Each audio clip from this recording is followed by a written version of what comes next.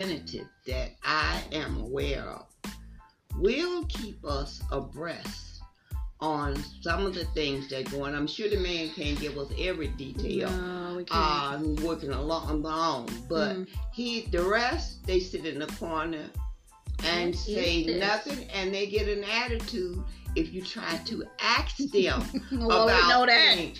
I know we're not invisible. I know because I'm a big woman, so I'm sure you can see me.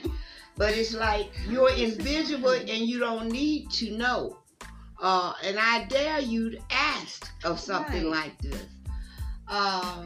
But there it is. No representation of the police. No precinct captain. No alderman that you can communicate with. I don't know. Like I say, even if you can contact Dick Durbin, he will respond to you. Yeah. Okay. Like Durbin, yeah. But how many people knows to contact him, or feel like he would do anything if they contact him? But I just don't get how all these laws get passed, and we do not know anything about it, because I have never in my number of years on this earth heard of people lined up fighting to get in there to vote for another country. And you are here. Well, you taking up space here. You need to go home then. Have they passed some kind of special law? Or, I don't know. I don't know what you would call it, to suit this particular predicament that we are in, because it is a predicament of sorts. So that they could, some kind of, I can't think of the word. But anyway, to suit this particular, because it seems to me, and a lot of people are going to think I'm a dummy, but I'm going to say it. It seems like the rules and the things that have been followed to give some kind of structure is gone. No, the rules has been thrown out the window. There's no walls for nothing. It's just all out there. Whatever happens, just let it just roll with it. Like rules of the road. It's just a suggestion. Like on Duck Dynasty, what Sai said it's just suggestions of the road. No, it's written on the book. Rules of the road, not suggestions of the road. When I'm driving down the street, I have given up on rules of the road. Maybe there are no rules of the road anymore. I don't think so. Good question. Point. They driving like they driving and they try to shove you out of your lane and make another lane, and then give you a dirty look because you saying, why are you trying to run over me? And it's looking like, it's just like confusion and chaos is the order of the day. It's like, I'm going to make up my own rules. And then when you look at the person, the last time I Miss Mary out, that's what happened. And it got under viaduct, and only so many, you have to merge. One line. Right. And then when they just came in at any point, I remember it was a young man, not from our community, and skin color. What kind of my skin color? But and he looked so. It's what we talked about, enraged. They look angry and aggravated. But do you not see, even if you don't know, that we all can't fit? I think it's common sense. But then he looked so enraged and mad, and he was like in this box van situation. And I'm looking blowing his horn at me. Why are you? Because I have the right of way. Angry. You made that lane over there. Two objects cannot occupy the same space, and you see everybody more or less merging.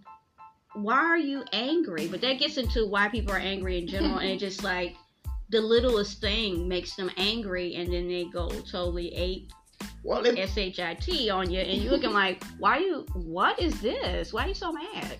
The thing about it, I don't get, if they're in that big a hurry to get somewhere, if you have an accident, you're not going anywhere. Is your brain working? You're going to be... No. Anything can happen. You could wind up dead. Yeah. You're not sure. But I can't get into the politics of the way things are run. It's just that I don't understand. Maybe someone out there can tell me what article or law I can look up to find out when you can vote into for another. How can you vote for two?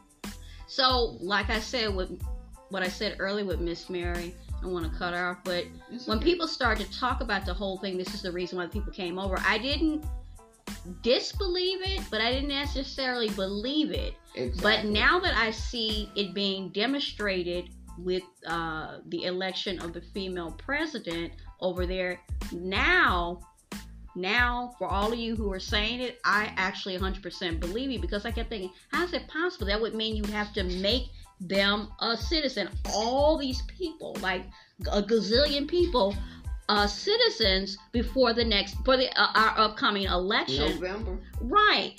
But the fact that the people are over here now, and it doesn't seem like they're going, it doesn't appear, okay, that they're going back. They're going to stay here. How were they able? I'm still not. And if we tried to do that, where would we go? Would that be allowed? And the answer is no. When I travel, no, you wouldn't be able to.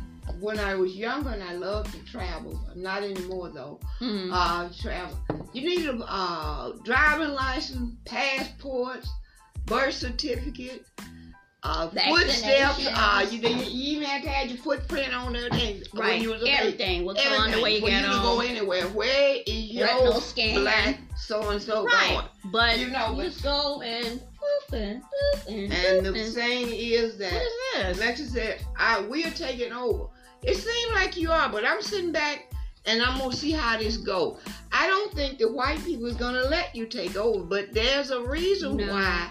I think it's a very controlled thing, and I'm going to pray for you.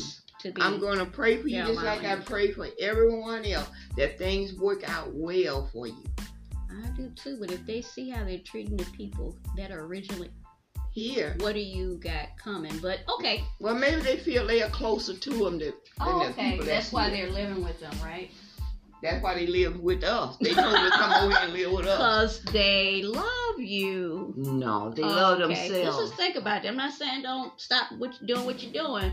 But I just hope, and we've said this before, I just hope that you are ready. Don't get ready, stay ready. Because if they're treating the people like this here, and you are coming in for a reason, and you were in your country and they had the power, because we know from the Ukraine, it's just like a shower. Now it's raining money for Ukraine. Money. So they were capable. You were in your country and they didn't help you, but they wanted you to come here. And I so would help you.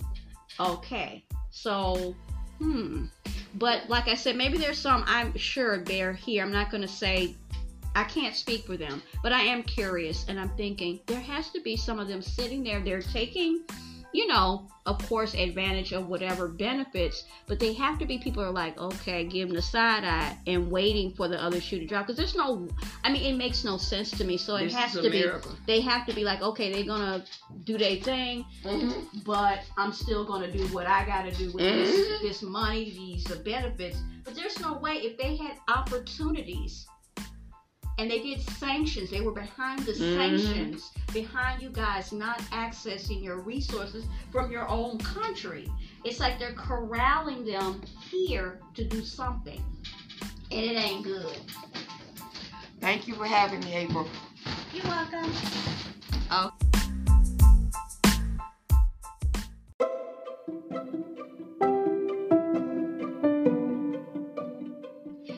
Just listening to Teachable Moments with April podcast. I truly hope you enjoyed this episode. We invite you to stay connected with us on our other social media platforms: TikTok, Pinterest, Instagram, Threads, YouTube, and now Rumble. You can also leave us feedback in 3 ways: in the Interact feature section on the Spotify app, voice messages to the podcast through our customized link, or at teachablemomentswithapril@gmail.com.